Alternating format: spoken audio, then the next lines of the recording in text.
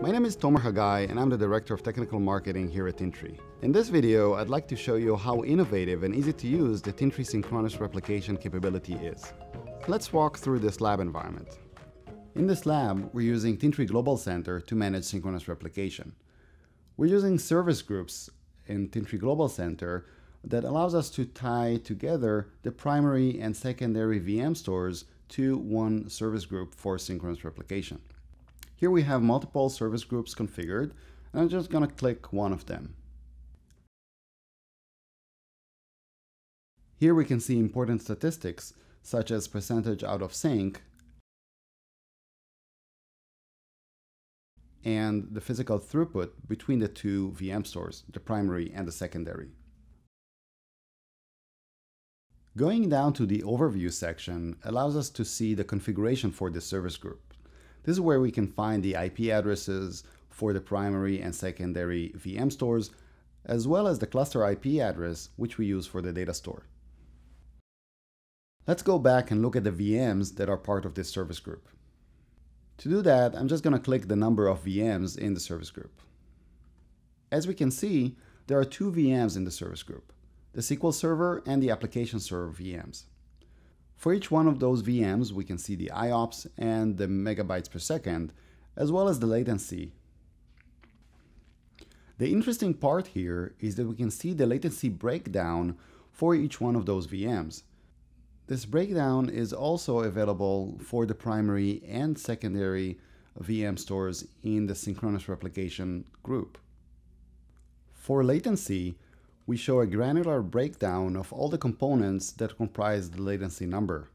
In this case, we can see the host, network, and storage latency.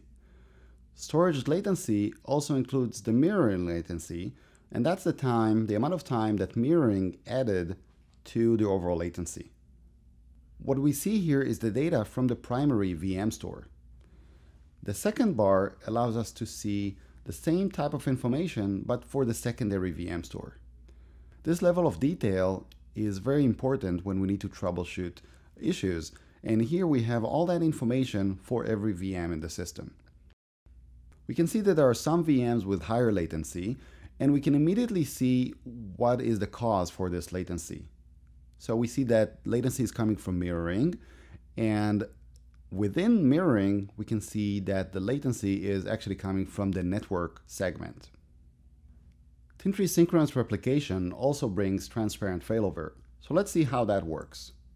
In this environment, we have the two VM stores, the primary and secondary, that process reads and writes for the virtual machines.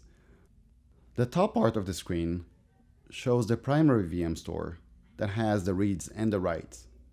The bottom part of the screen shows the graph from the secondary VM store that only receives the writes from the primary VM store. In order to show how transparent failover works, we're going to swap between the primary and secondary VM stores and submit a failover request. Going back to the service group, we can select the failover option from the service group menu. Now the failover has been submitted, and the two VM stores are swapping roles. The primary becomes secondary, and the secondary becomes primary. This is immediately reflected on the graphs for this specific VM. Throughout the failover, the VMs are still being served without interruption, and they don't experience any issues. As we just saw, synchronous replication doesn't have to be complex to set up and manage. From Tintri HQ, I'm Tomer. Thanks for watching.